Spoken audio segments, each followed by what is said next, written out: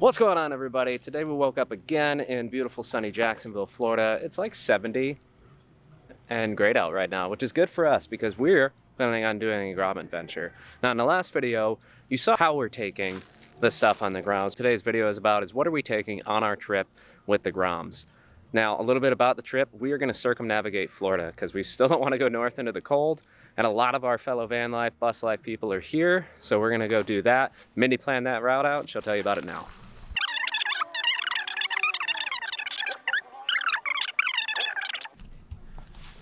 All that on 125cc Groms. Check them out.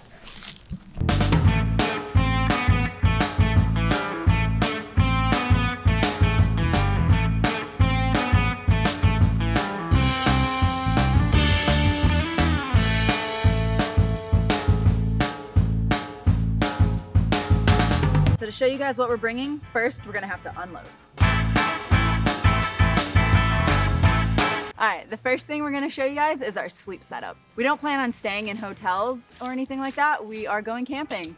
The sleep setup's pretty cool.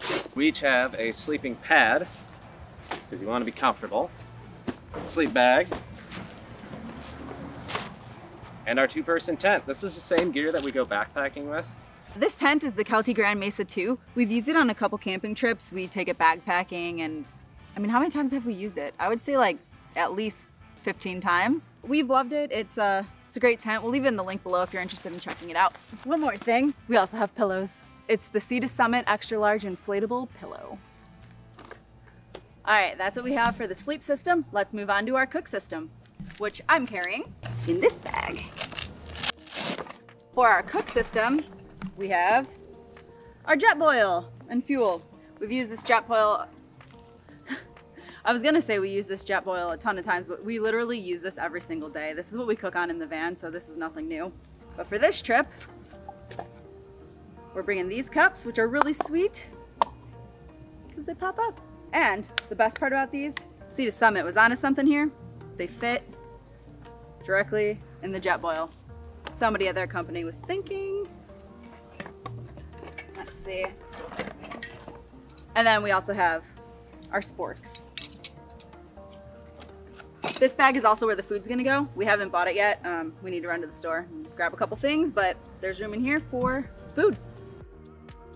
For medical, we have a basic northbound train kit. We've been using these for years, but they have all the things for ouchie boo-boo, scrapes, cuts, and then we add in things like allergy pills, stomach stuff. It's really good to have a medical kit because, well, when you're in the middle of nowhere, you gotta take care of yourself. And then one other thing we do, since we do more high-risk activity, is we always bring tourniquets. I have multiple because this could be the difference between us making it to the hospital and not. For showering, we do plan on going to the gym, but at the gym you might need a towel, so we have our camping Sea to Summit microfibers. We love these things and have used them for years. And then we have our toiletries, like wipies and stuff when you're out in the bush, and a smell-proof bag for little critters. That's all we need for hygiene stuff. Works out great. For water, we are just using our brand new Camelbacks. We talked about these in the last video. They're great. They're super lightweight. 2 liters should be more than enough for what we're doing. But say we're out in the woods and we want to stay there a little longer, we also have a soil filter that can go inline or be on its own little thing, and aqua tabs. So we have multiple ways to have clean, tasty water. For tools, we have extra bungees and carabiners because we just kind of rigged our system up together with what we had. Wanted a backup just in case something breaks. We have black duct tape. If our bags rip, well, duct tape pretty much fixes everything. We have a tire plug kit. This is a tubeless tire kit. The link will be in the description below for this. This thing is pretty sweet. Then if we do get a flat or we need air, this is actually a manual or a portable pump. That's the size of the pump, but it's all the reviews online say people love it for travel, for motorcycle tires.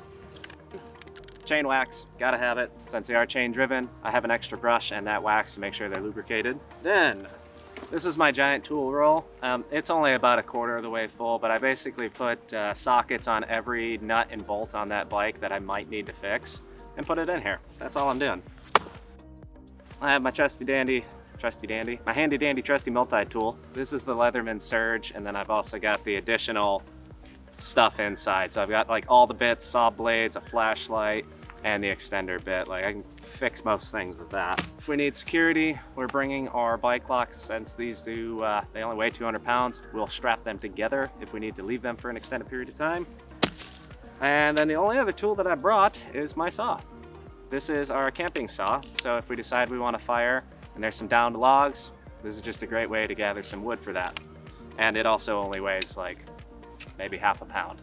That's it, tools, guys. We're not bringing other stuff than that, besides like my normal pocket knife I carry everywhere.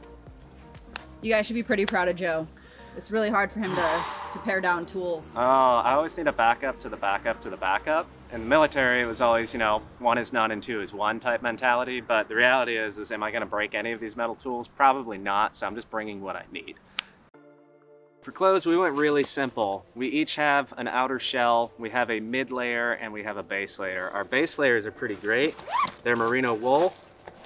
It's just a long sleeve shirt, but what's nice about merino wool is a long day riding. These don't pick up smell very quickly, so that's why we chose merino wool for the base. And then just the clothes we had were the ones for the other layers. And then we organized them very simply. We use packing cubes in the van, so like all our t-shirts, and then 1 packing cube for basically 4 days of clothes. We got underwear, socks, a couple pairs of pants, some board shorts, and that's about it. We kept it minimal, keep it simple is kind of the whole plan. We don't need a lot, and if we run out of clothes, we'll just go to a laundromat and be done in an hour. The only other thing we did bring is rain gear. We have rain pants to go with our rain jackets just in case we get caught up. The other gear we have is gloves, because nobody likes taking a rock to the knuckle. We have helmets. I just got this new helmet, super happy with it. It's got sunglasses. Like, I'm so excited. I've been rocking a $30 crappy helmet for so long. I am so pumped about this. And that's pretty much it for gear. We have shoes, like I have ankled shoes and Camelback. We don't have any fancy Kevlar jackets or anything like that yet. Maybe something in the future we'll get better jackets, but for now, this is what we got.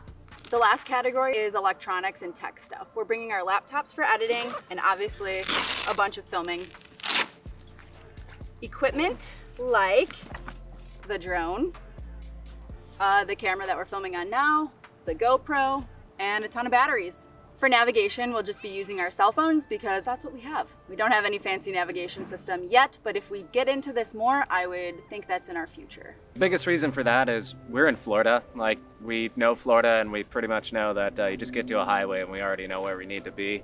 And we're not doing tons of off-roading because we still have street tires on the Groms. This is really just to see how interested we'll actually be in motorcycle camping. We already love riding the bikes everywhere. So we figured we'd go ahead and give it a test run with the lowest cost input possible, and that's what we came up with. That's it for this video, guys. If you enjoyed it, hit that like and subscribe button. It really helps us out, and we'll see you guys in the next video. Also wanted to let you know that when we rolled into this park, I rolled straight into a pile of poop. Big old pile of poopy. Yeah, that was lovely. We also have matching towels, just like matching bikes. The link will be in the Yeah, like, blah, blah, blah. This is the busiest park I think we could have possibly gone to. And airplanes. Okay, moving on quickly before the next car comes.